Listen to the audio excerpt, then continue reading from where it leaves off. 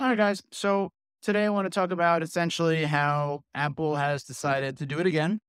And this has been out for a little bit. So I just wanted to review this when I'm saying did it again or do it again. Originally, to give you like a little history lesson here while I'm sitting on a pencil, that felt great.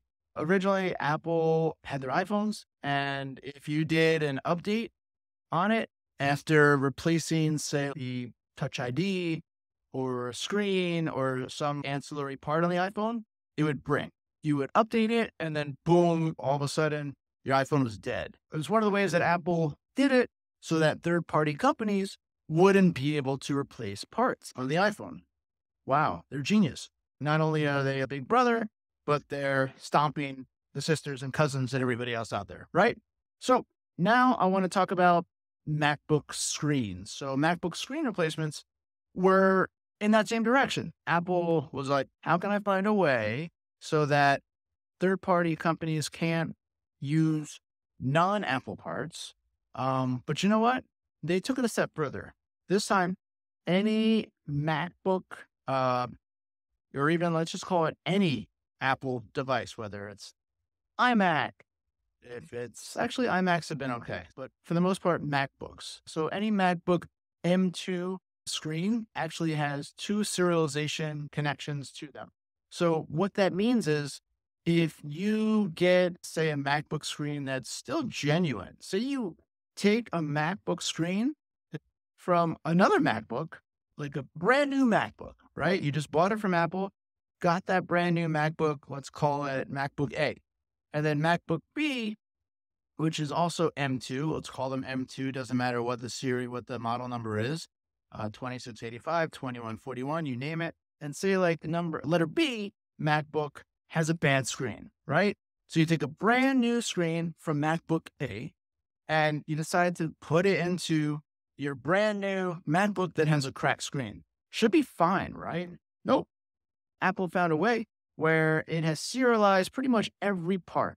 If you put this screen that is brand new, brand spanking new out of the box and put it on your bad one, it's going to have issues. And so issues might be, and we've seen on the top of the screen, it could be a black strip, like a black, almost a horizontal strip to it.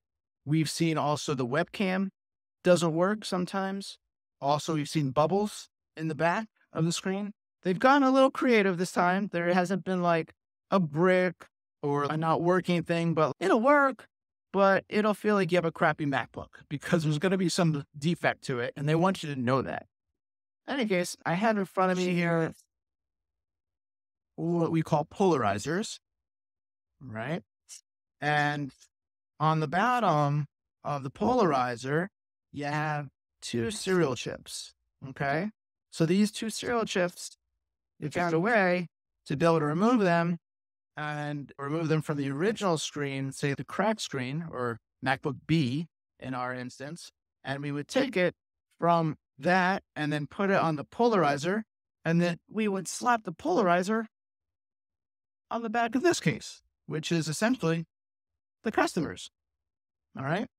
And then we'd seal it up.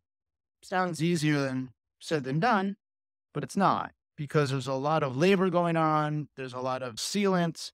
There's time, but we can do it quicker than ordering from Apple and it's cheaper, right? Typically you would have to order from Apple.